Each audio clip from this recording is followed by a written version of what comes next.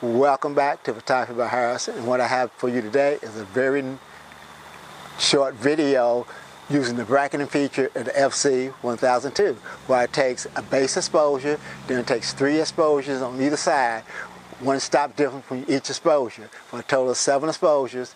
Then I put that together in post, and the idea is I want to try to take these 7 shots, put them together, and make a photograph that looks like a painting.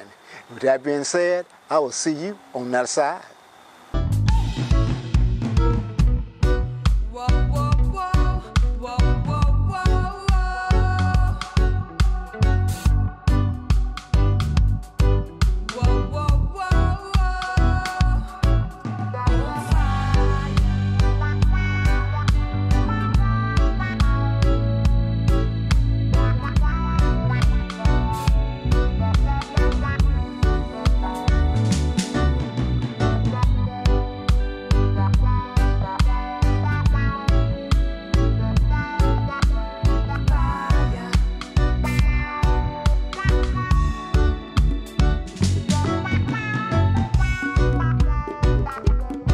Well, what'd you think?